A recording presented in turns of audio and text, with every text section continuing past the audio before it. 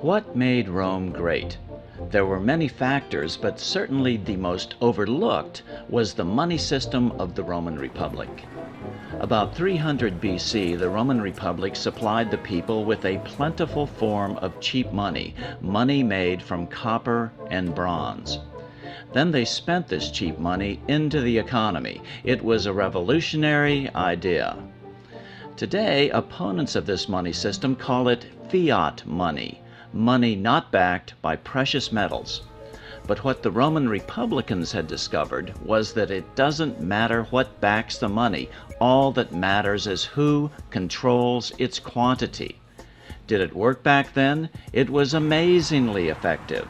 Unlike today, it was a money system created without debt to the government.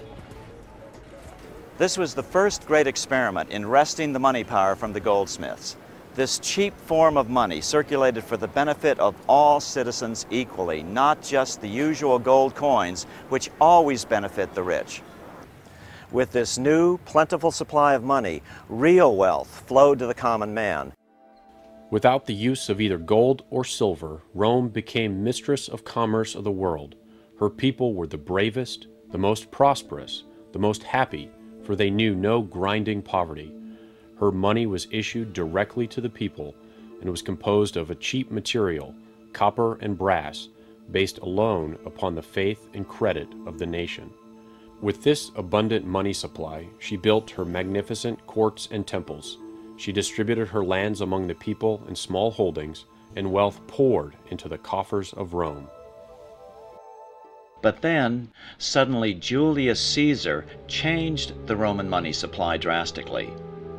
He started minting gold coins with his image on them. Then he declared himself emperor for life, putting an end to Rome's great experiment in elected government. The Republicans in the Senate hated gold money and the plutocracy, ruled by the rich, that it implied.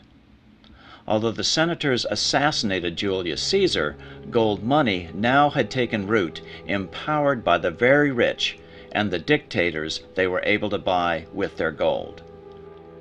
After Caesar's assassination, copper and brass were demonetized, taken out of circulation. The quantity of money was reduced by 90%.